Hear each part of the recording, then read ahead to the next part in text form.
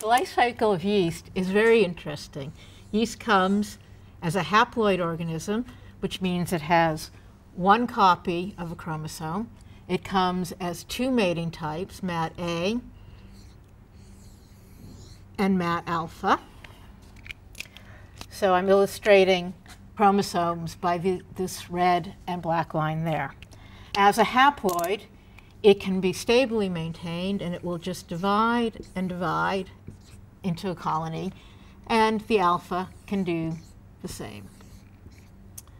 However, one of the major advantages of yeast is that we can control whether it's haploid or diploid. So we can put these two cells together, and they'll mate and make what's called an A-alpha diploid. So now we have a cell that's got A and alpha information, and it's got one chromosome from the A parent and a chromosome from the alpha parent.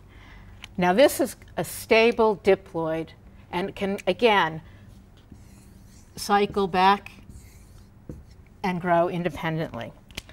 But the beauty of yeast is that it can also be forced to undergo a process called meiosis, which is the formation of gametes. And that's just like when a human makes eggs and sperms. So the first thing that happens when you trigger meiosis is that the chromosomes actually replicate. So there are actually 4 copies.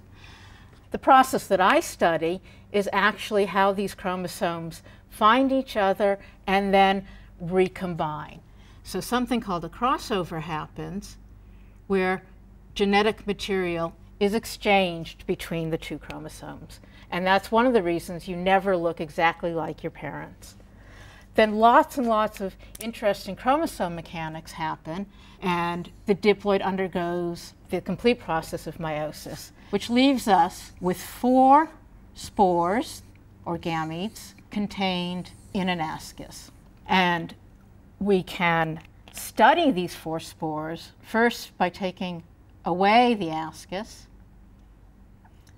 And under a microscope, we can separate these 4 spores into 4 different places on a nutrient plate.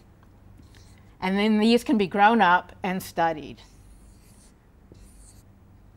And what we can tell then is that 2 of the spores will have A information, 2 of the spores will have alpha information.